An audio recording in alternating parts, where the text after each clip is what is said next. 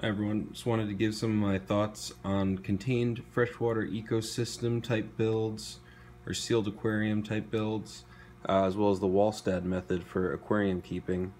So the Walstad method basically off maximizing natural filtration methods to create an ultra minimalist type tank.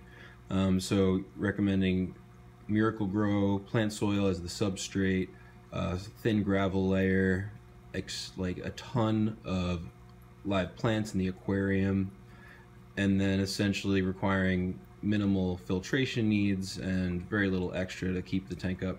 So I like this idea, wanted to do a contained ecosystem with like no filtration, which actually started as this tank here, which is natural pond mud collected outside, and this used to be filled with plants, but what ended up happening was it got super algae encrusted, you could see, because it's a plastic tank, and I sort of fell behind on the upkeep. So I gave up on this, but now this is full of rich, densely populated substrate. You could sort of see some of the striations in the substrate a little bit of the different bacterial layers. And so this tank was nitrite, ammonia, toxin free ever since I had it. Great substrate. Then this one was similar, pond substrate, all natural filtration, just an air stone for water agitation to keep the plants oxygenated. And this tank did great, same thing, undetectable toxin levels. It's still running strong, so I just leave this one up. And then finally I transitioned to this guy, which is, it's just a 10-gallon, but I wanted to size up a little bit. This also uses the same principles, but I made it slightly more high-tech relative to what it was. It's still pretty low-tech. I did use the fluval, is it fluval? As the substrate, and then some rocks collected from local ponds and streams. This tank is supposed to be essentially all invertebrates, so I have a couple fish, but I wanted to do mostly all invertebrates to keep the sort of toxin production levels maybe a little bit lower, also not to have to worry about feeding as much, and just create sort of an easier to maintain low upkeep system. The substrate is colonized with some of the soil from these tanks, so fully cycled colonized soil, and it's starting to take off on its own. Also threw in as many plants as I could fit, so we've got a big pile of Java moss in the middle there, then we've got some type of bamboo plant I got in the back. All this stuff in the middle is wild harvested watercress, which came in as tiny little shrubs I just threw in on top of the tank and have since exploded. Yeah, so you can see. And they're doing a great job with the nitrite levels. We've got a bit of hornwort floating up there, a lot of duckweed, unfortunately, water lily.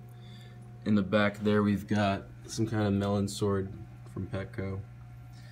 And then an Anubias that I haven't planted yet, and it's from a different tank, so it's not in great shape. But driftwood was harvested at a local pond, the log in the middle, local pond, which have lots of great bacteria on them, and the shrimp love to pick at it. High-tech wise, I do have 2 filters to keep it at about 75. I do have a couple marine pure balls. I don't know if they're actually doing anything or not. And just the other day, I added a sponge filter. So this tank, I'm going for the Walstad method, but my substrate's not ideal because I don't have enough soil, and my plants aren't ideal because they're not, I haven't filled up the tank yet with them, and some of them aren't as growing as well, no CO2 injection, so I'm not doing the best Walstad method, so I did decide to add a sponge filter, which has great biological and mechanical filtration properties, and overall still pretty low maintenance, so I thought that'd be okay. So this tank's been running great for about 6 months now. Nitrite levels have been excellent, except I added a couple tiger barbs and they kind of spiked. But otherwise, I almost never have problems with this tank. Water changes maybe once every 2 or 3 weeks, and I haven't had any die-offs yet somehow. In terms of inhabitants, mostly invertebrates. So I've got on the left mystery snail, the middle 2 nerite snails you could see. Another mystery snail. We got 5 or 6 ramshorn in here, which I'm hoping to try to get them to breed. There's a whole mess of cherry shrimp. I picked up 25 of them off eBay that were labeled as like, because they weren't brightly colored, they were a little bit cheaper, so I got them for super cheap, and they've been doing great in here. Haven't reproduced yet though. I did add 2 tiger barbs, just to see how they would do, and the system was doing so well otherwise.